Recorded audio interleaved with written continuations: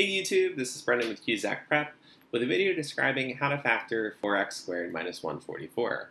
Now the first thing I notice when I go to factor this is both 4x squared and 144 are perfect squares.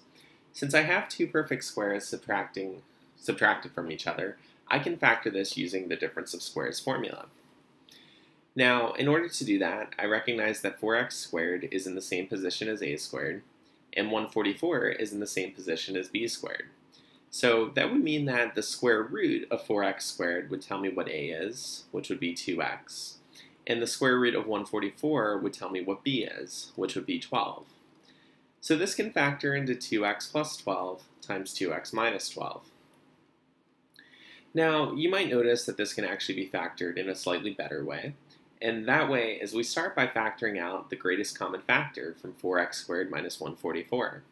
Both 4x squared and 144 are divisible by 4, so I can take a 4 out and turn this into 4 times x squared minus 36. X squared minus 36 can be factored using the difference of squares into x plus 6 times x minus 6. And there you have it. That's the fully factored form of 4x squared minus 144 solved using the difference of squares equation. Thank you for watching. I hope you found this video helpful.